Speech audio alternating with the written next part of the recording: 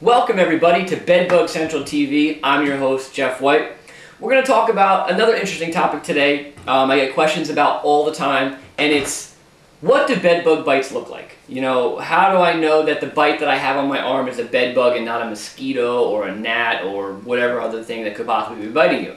And unfortunately, it's not a very straightforward answer. You know, bedbug bites appear on people in different ways depending on the person.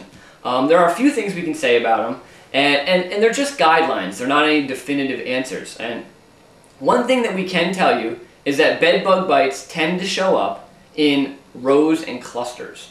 And so what that means is if you're seeing, you know, and it's weird, you'll notice if you have them and you do see this, you'll be like, wow, yeah, I definitely noticed that. They tend to show up sometimes even in straight lines, other types of row configurations, maybe in clusters of 5, clusters of 3, whatever the case may be. And the reason why that happens is because the bedbugs come to you at night and feed. And so, you know, you're sleeping in your bed, the bedbug walks up the comforter, is standing on the edge of the comforter, and he starts to feed. And then what you do naturally in your sleep is you twitch a little bit, and it stops feeding, moves down a little bit, and starts feeding again. And that might take place 3 or 4 times, but then what appears the next morning sometimes is a row of 4 bites, or a cluster of 4 bites. And that's why it happens, is that bug is starting and stopping feeding throughout the process. It usually takes about 5 to 10 minutes for a bug to get a full blood meal. So that's why that appears. And that's one thing we can say, is that bedbug bites tend to show up in rows and clusters. They also tend to be on exposed skin surfaces. And what that means is, imagine yourself sleeping at night. God knows I would love to be sleeping in my bed right now. And what you do when you sleep in your bed at night is you pull the comforter up maybe about chest level. I think that's what typically people do. And so if you're sleeping at night and your comforter is at chest level, the exposed skin surfaces are your arms, your neck, your face, maybe the top of your shoulders, maybe the top of your back. That's what's exposed to the air, and that's where bed bugs are typically going to bite. And so those are the things you're going to watch for: rows and clusters and exposed skin surfaces. You know, if you sleep deep under the covers every night, and then once every, you know, maybe a couple days you're getting 1 bite along your waistline, which is underneath the covers. You know, I'm not saying it's not something to look into, that's not what I'm saying, but that's not a typical scenario when it comes to bed bugs. As opposed to someone who every 2 days is waking up with 2 different clusters of bites on their arms or shoulders, and it tends to be in the morning.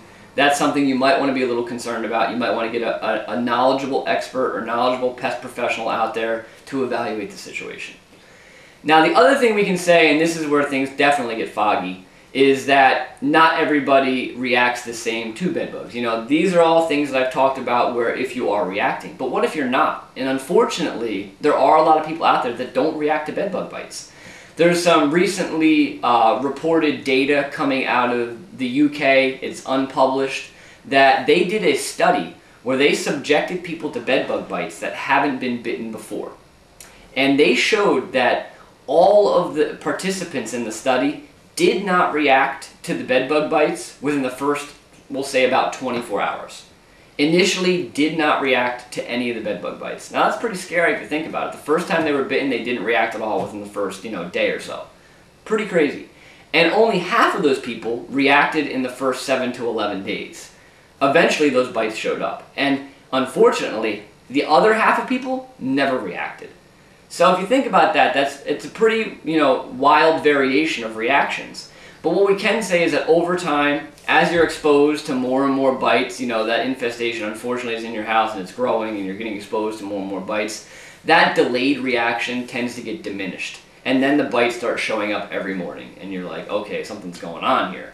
So that just goes to show you, and all I want that to say is that everybody reacts differently. Just because one person reacts one way, you can't say that this person's going to react this way. That's not necessarily the case.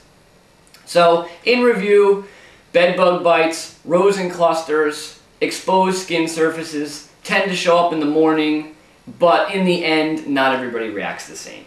And hopefully that information helps you guys understand a little bit about bedbug bites. Please email me your questions, your topics, your comments, jeff.white@bedbugcentral.com. And hopefully we'll have a lot more topics to talk about real soon. I will talk to you guys soon. Fine, do it. I actually like